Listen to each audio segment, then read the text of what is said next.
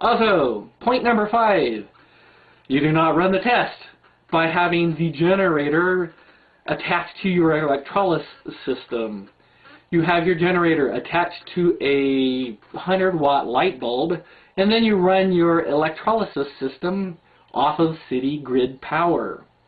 That is how to test properly your fucking claim.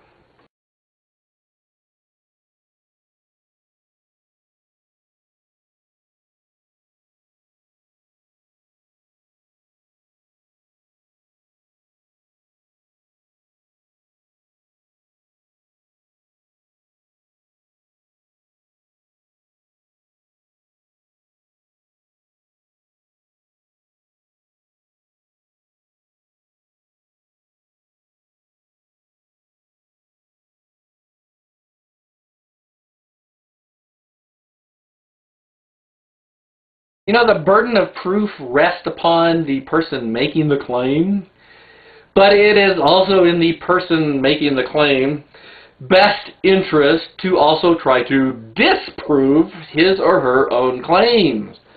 That's what scientists do. That is what engineers do when they have a hypothesis that is outside the paradigm of standard engineering and technology and scientific discovery.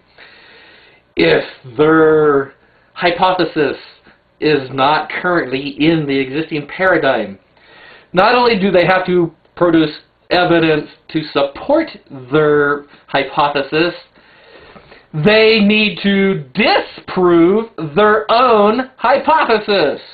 And I don't understand how these oxyhydrogen HHO cult nutcases out there don't understand such a basic, fundamental concept as trying to look at all the flaws in their own claims.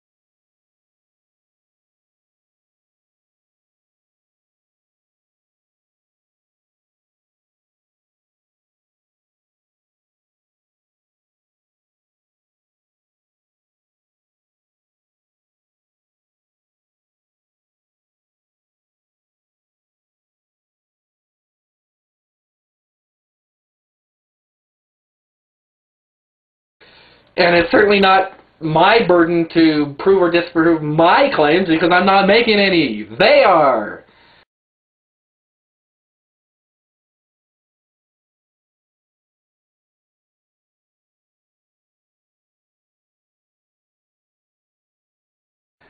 If you modify your MAP or mass sensor to lean out the fuel-to-air mixture, you will get a slight increase in your miles per gallon.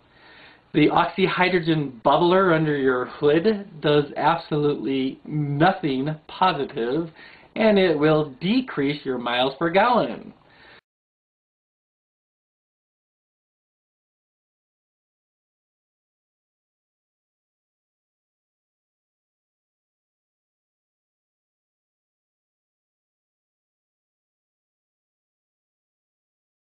These devices do not improve your horsepower, or I should say your vehicle's horsepower, unless you're a vehicle. These devices do not improve, quote, performance, unquote. They do not make your engine run, quote, better, unquote.